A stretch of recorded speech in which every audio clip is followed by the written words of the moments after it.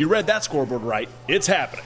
The Little Rock Trojans host the Arkansas Razorbacks. If I'm not mistaken, it's the first time in history the Hogs have played on the campus of an in-state opponent. The 12th-ranked Razorbacks averaging over 93 points a game, good for 7th in the nation. And they start hot. Chelsea Dungy on the dish and Michaela Daniels with the 3-ball.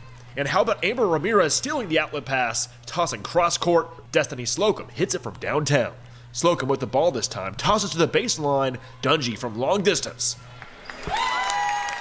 Everything going as planned for the Hogs as Aaron Barnum goes on transition and with the lefty has herself a bucket. Razorbacks up 26-12 after 1 quarter of play. Mike Neighbors, he loves it.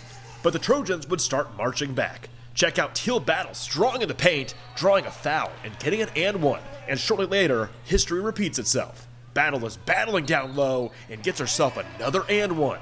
Little Rock cuts the deficit to just 6, but Arkansas starts clicking again. Dungy finds Amber Ramirez for a wide-open 3-ball. Hogs take the locker room, up 7. To the second half we go, and the Razorbacks get fully back on track.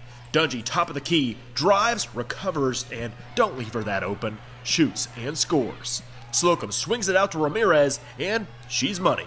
Hogs making it rain from 3 all day at the Jack. Slocum in the middle again, steps back, and knocks down the deuce. And Jalen Mason gets her turn for points. She gets the job done. Razorbacks ramp it back up and lead by 20.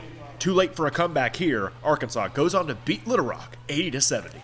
Coming down to the Rock, getting a win and making history while they're at it was no easy task for these Hogs. Coach Neighbors has all the respect for Coach Foley and his Trojans. They really, play to their strengths and fit every definition of a well-coached team. And it's an honor for us to come in here and play, to get this game going. It's a long time coming. We were really honored to play, and we had to play extremely well and extremely hard to come out with a victory.